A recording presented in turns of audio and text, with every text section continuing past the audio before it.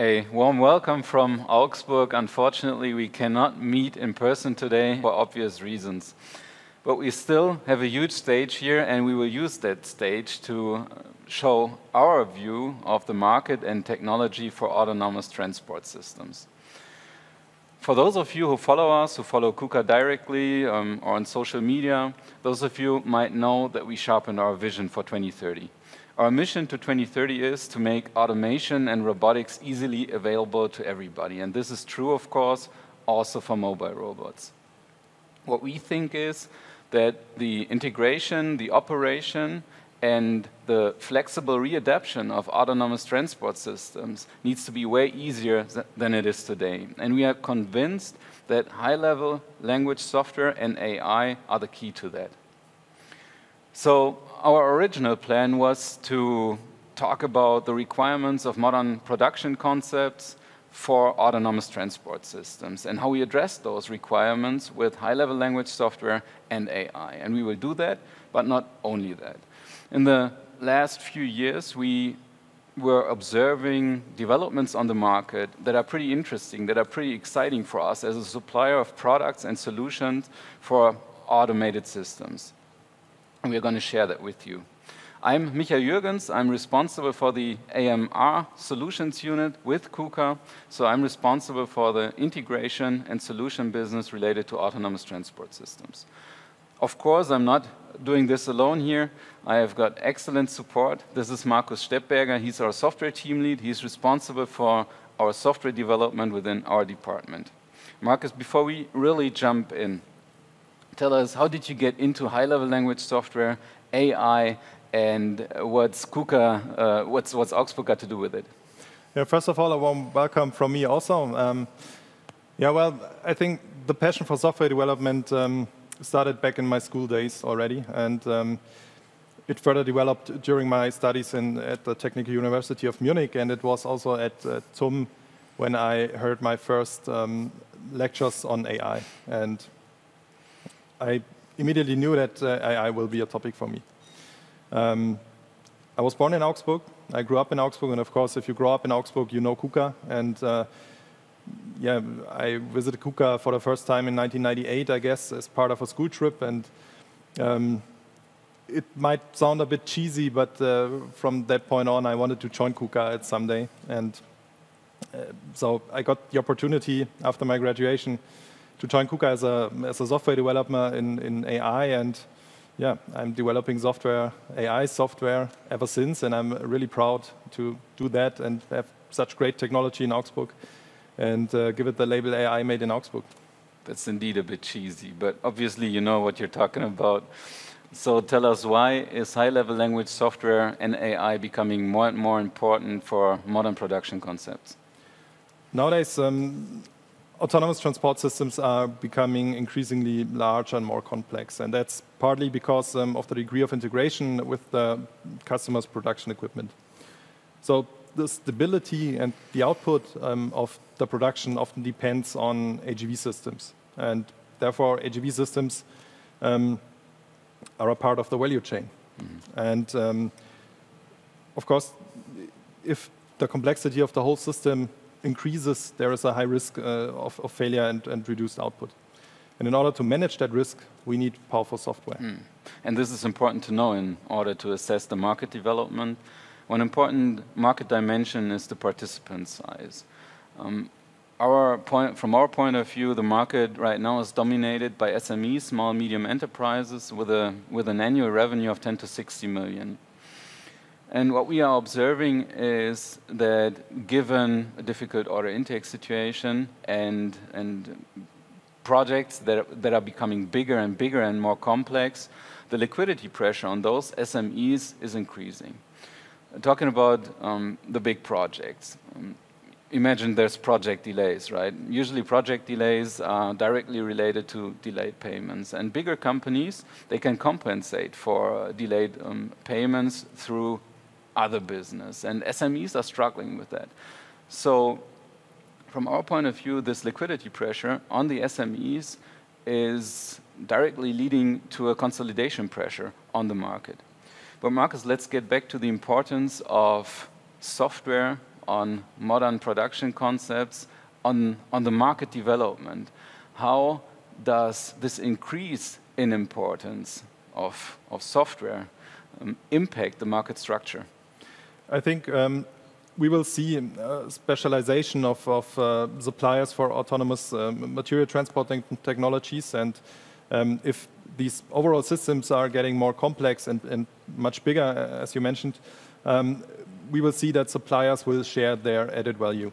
And we already see that. We see that there are more and more suppliers specializing on either hardware on the one hand, so AGVs, and specializing on high-level language software development on the other hand.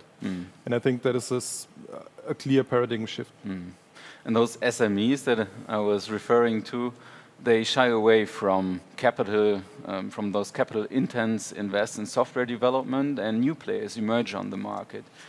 Startups, spin-offs of bigger companies like automotive OEMs, and they have both. They have experience in material flow design, and they have the necessary funding. We were recently talking about standardization initiatives.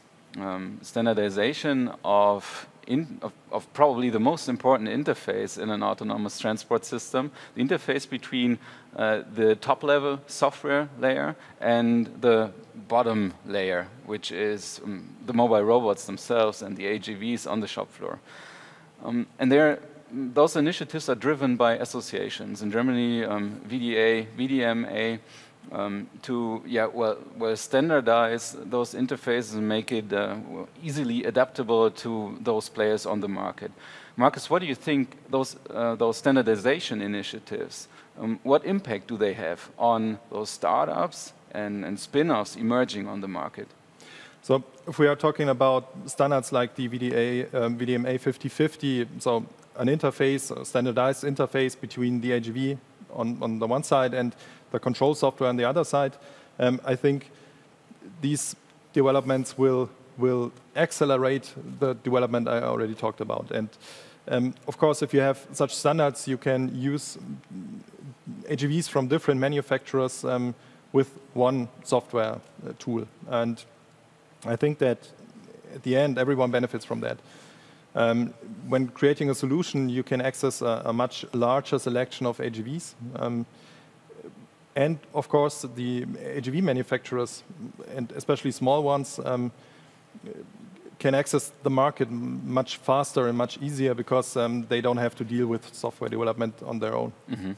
To sum up our market view real quick, the specialization that you're referring to and the consolidation I was talking about before are clearly supporting the separation into a product business on the one side and a solution business on the other side, which is clearly supported, accelerated through standardization initiatives.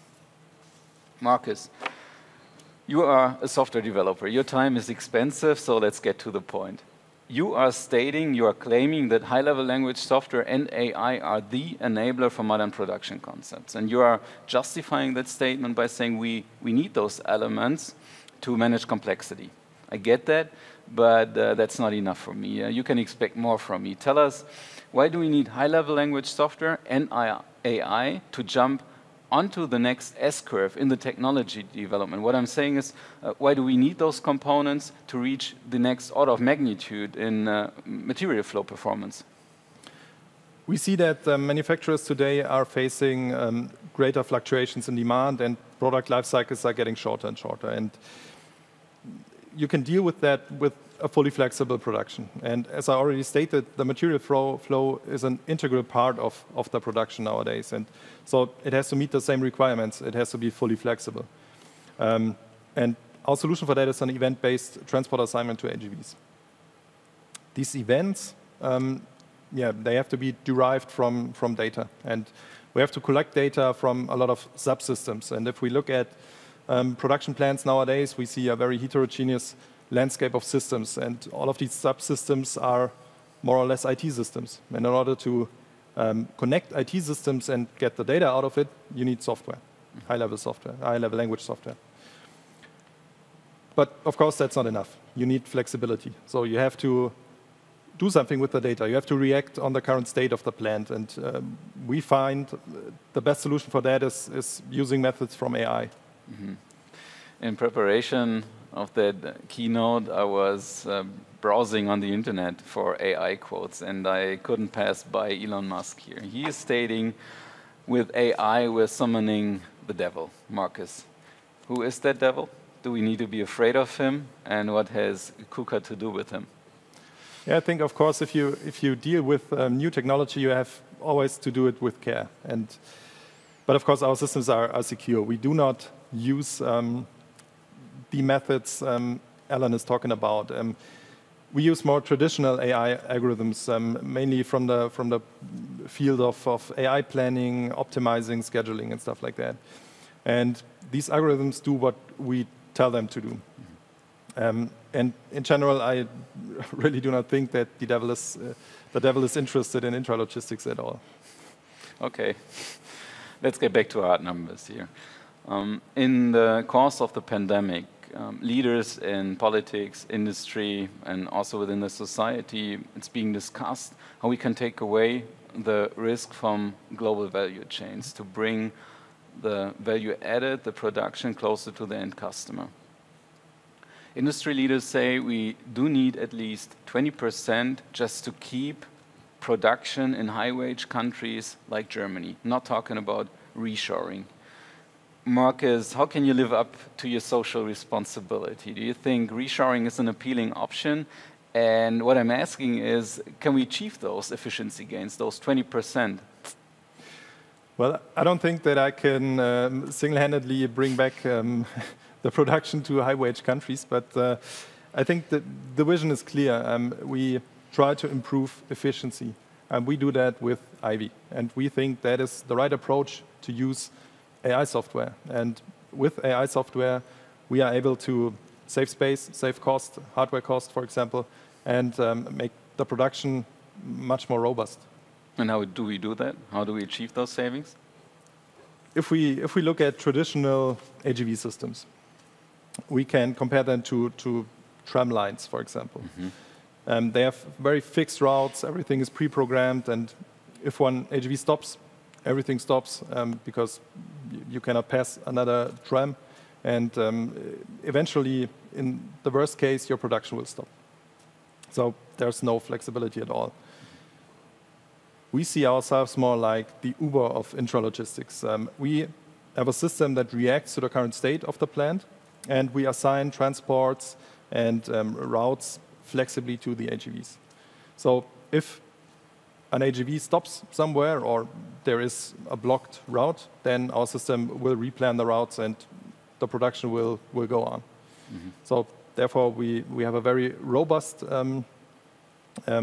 production and material flow with much less AGVs because we maximize their utilization. We are discussing optimization of subsystems here. Do you think we can achieve more? We can increase those efficiency gains if we think bigger, if we think material flow across lines, across halts, across customer sites? Yeah, I think to think bigger, we have to look a little bit into the future. But I think it's very plausible that not only individual plants can be controlled and optimized by an AI software like IVI. I think that logistics solutions will not end at the factory gate in the future. If you look at autonomous trucks, for example, they are more or less AGVs. And I think that AI software, like IVI, can be as useful on the whole supply chain and even on highways as it is right now in individual plants. We are not there yet. There was a lot of future in your explanations. And we're talking about scenarios here, market scenarios, from a technological point of view and from an economical point of view. Openly speaking, how far have we come with regard to fully flexible production, fully flexible autonomous transport? What can our customers expect from us today? Yeah, I think AI-based software for a fully flexible material flow is not a vision anymore. We developed that. We call it IVI. And IVI already runs at different customer sites, and it performs very well. So we are developing it further and further to make the future I described real someday. Software is one part of an autonomous transport system, and then there is, I was mentioning that before, the robots on the shop floor. Those are all elements of an autonomous transport system. But what the customer is interested in is not elements, not components. He's interested in a solution. And with regard to material flow, the problem he has, the problem he wants to be solved, eventually is to get the right material to the right spot at the right time. Marcus, what is necessary to put all those components together to provide a solution to the customer? Yeah, as you stated, there is a gap between the market and the solution. And that gap comes from mainly interfaces to the environment, mainly hardware interfaces and software interfaces. And we call that the application layer. And the design of that application layer determines the success or the failure of an AGV project. So what you need is experience with the customer's automated processes, as well as how to derive the right requirements for your project. And yeah, that's the main knowledge you have to bring into such projects. Mm-hmm. Let's remember that specialization that we were talking about. The problem that arises here is if those market participants tend to specialize on components, they tend not to be willing to take the full risk for a solution if they do not have full control of the system, if they can only control parts of it, only components of it. Marcus, for quite some time now we were striving for neutrality here, but the stage is sending a clear message to us. What makes KUKA so special? How can we jump in here? Yeah, one thing is very clear. We deliver everything from a single source. We have the hardware, as you already mentioned. We have the AI-based software with AIVI. And we have the experience and the knowledge to do the integration at the end. Mm-hmm. And we do that by putting the customer's needs first, of course. That means we advise the customer completely neutrally on the product selection in order to achieve the best solution for our customers. Mm-hmm. And the best solution, of course, ensures one thing, and you already stated that, the right material has to be in the right spot at the right time. Mm. Okay, sounds good. So we all believe you. Tell us, what were your most exciting projects that you were involved in, and what was KUKA's scope in it? We implemented a lot of different solutions worldwide with our software. But I think the most exciting one for me, and I think for my team, was the first project we did. It was a buffer storage for an automotive OEM here in Europe. And at the end of the project, we went there with our whole team to see our software in action. And I think we were all very excited and very proud at the end how our software performed. And it made one thing very clear, that we are on the right track. And mm-hmm. Yeah, that was great. It's not a secret, we are working closely with our automotive customers. It's not a secret neither that we are working to diversify here. Can you tell us about a project which is not related to the automotive industry? Of course. For example, last year we did a project for the electronics industry mm-hmm. in Taiwan. And we did it with the same software. So our software is flexible enough, especially because we use AI, that mm-hmm. We don't really care what we are carrying on the AGVs. If it's a silicon wafer or parts of a car, we don't care. We are flexible enough. Marcus, it's been a pleasure, as always, but we have run out of time. Any last thoughts you want to share? You want to say hello to your parents? Yeah, of course. I could close with thanking my parents to let me grow up in Augsburg and letting me to know KUKA very early. But all kidding aside, I'm very proud that we have such a great technology here in Augsburg, and we are working on such great things, and we have AI made in Augsburg. And yeah, I thank you all, and I'm looking forward to new contacts and hopefully a lot of questions. Nicely said. I also enjoyed it a lot, sharing the stage with you, but also sharing our ideas, our vision that drives us with you. You always have the opportunity to get back to us anytime to start a discussion on how we can support you. We are looking forward to it. All the best, stay healthy, and see you soon.